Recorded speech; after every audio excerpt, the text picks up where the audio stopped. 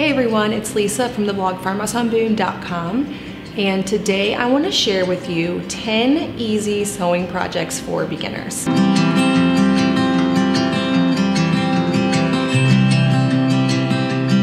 So in my recent series that I shared with you, my simple sewing series, I went through all the basics of sewing to take you from a person who's maybe never sewn, always wanted to someone who can sew all kinds of basic things around the house. Now trust me, if you know those simple sewing skills that I shared with you, you truly can make all kinds of things. So today I want to share with you some projects that you can actually make now. Number one are aprons. Aprons are super simple to make. Even if you add little pockets or make a cross back apron, like a pinafore style apron, they are so simple to make. Half aprons, anything like that, so easy. All they require is some hems and seams, nothing fancy. Now you can add ruffles, which we talked about, but all of them are super easy. They're some of the first things that I learned to make, and they make really great gifts around Christmas time. So you could get just a basic apron and make them for every lady on your list. On my channel, I have tutorials for an adult size pinafore apron with or without a ruffle. Then I also have one for a kid size.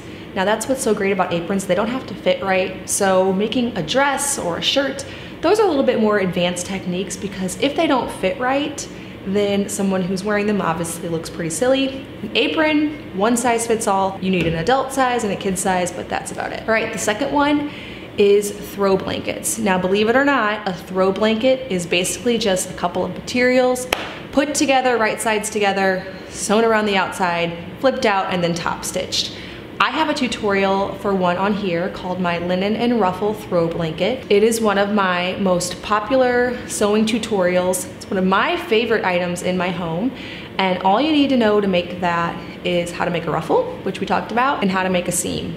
That's pretty much it. Now, if you want to make a throw blanket, leave out the ruffle, it's even more basic. There are a lot of variations of this project that you can make, and it's a super simple project for beginners. All right, the third one is pillow covers. Now on my channel, I have a tutorial for the most basic pillow cover, so simple to make, just need a couple hems and a seam. I also have a grain sack set where you make the basic pillow cover on the inside and then a grain sack tie pillow cover on the outside to make a cute little farmhouse style pillow cover set. I promise you that that second one is just as easy as the first, and you can totally do it with very basic sewing skills. Right, the fourth is a little skirt. Now skirts, when you are first starting sewing, are the easiest project to make. Seriously, just two pieces of fabric put together with a couple of side seams, an elastic casing, and a hem at the bottom. They're easy to measure and fit on a child, and even for beginners, take less than 30 minutes. Now you can add a ruffle at the bottom, or you can just keep it super basic and whip one up for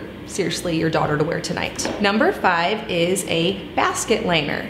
So you have baskets around your house that maybe would look a lot prettier with a fabric. Sometimes I like to make things coordinate, so you might make curtains in one fabric and then make a coordinating basket liner for maybe a nursery or bedroom. Super simple project to make. I actually share a tutorial on here on how to do that with a ruffle. Now you can omit the ruffle and make it even easier. It's really not as complicated as it sounds. Right, number 6, again, another project for little girls. Sorry if you don't have any little girls in your life. I know that my last 3 kids were boys, so this is kind of getting further and further removed from my life, but I used to make a ton of peasant dresses. They are the easiest dress to make for kids. They have a lot of elastic in them, so it's very forgiving on the sizing, and nothing about them is complicated. You don't even have to add a ruffle if gathers scare you. It's something that once you make a couple times, you could whip out 10 of them in a day. They are so simple. In fact, one time, my sisters were going to Haiti, and so my mom and my sisters and I, we all got together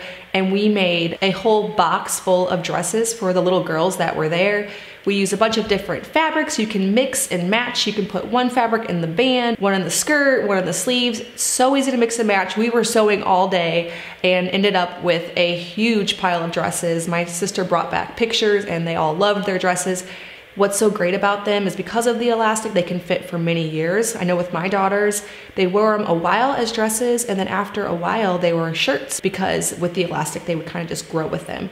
Now I have a tutorial for a peasant dress on here. The particular one I have on here has a band around the middle. You can also do an elastic band, you could do a ruffle or not, but I will link that in the description below. All right, number 7 is curtains. Whether you're doing just a rod pocket at the top, a tab top, a tie top, curtains are so easy. I actually have tutorials for all 3 of those styles on here. Honestly, all of them are for beginners. All you have to do is be able to measure how long you want your curtains and account for that in your seams and hems, but they're basic and you could decorate on the cheap, like in my tutorial where I dyed drop cloth and used those for my curtains. So that's a very cheap way to get a lot of fabric. If you have really tall windows, you can customize them with any color dye, and they're so easy. All right, number 8 is swaddle blankets. So if you have a baby shower coming up, or you're pregnant, or someone you know is pregnant, swaddle blankets couldn't be easier. You literally cut out a rectangle of gauze fabric, hem it around the sides, and you have yourself a great baby gift. I personally love muslin or gauze swaddle blankets. They're great for summer babies, winter babies. I feel like they're a total baby essential and very easy to make. Number 9, believe it or not, is a duvet cover. So I have a tutorial on here for a ruffle duvet cover that I made for my girls' room. It has different panels and ruffles.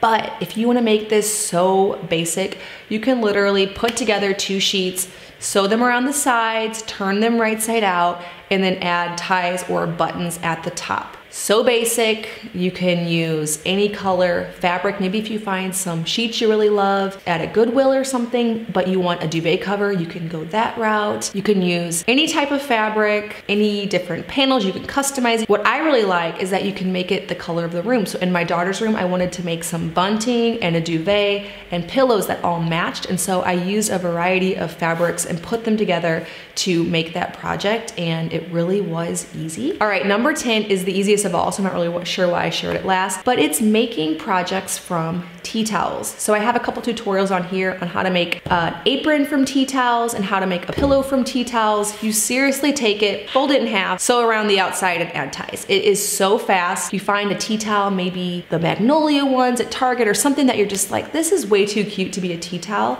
You can snag those up and make yourself some quick pillows for your home. All right, well, I hope that you enjoyed all 10 of these tutorials. I have them all right here on my YouTube channel for you to check out and try. Now that you've gone through the Simple Sewing series, you can make all of these for your home. And trust me, once you do, you're just gonna get better and better, and you're gonna think of more ways that you can customize on the ideas that I did, add your own little ruffle here, your own little button here, and make them your very own so that everything in your home is unique. That's what I love so much about sewing. You can have your own vision and completely create it from scratch. So it's just such a good skill to have. All right, well, thank you so much for watching this video. If you're brand new to my channel, please hit that subscribe button for more DIY projects like this, food from scratch, and natural living.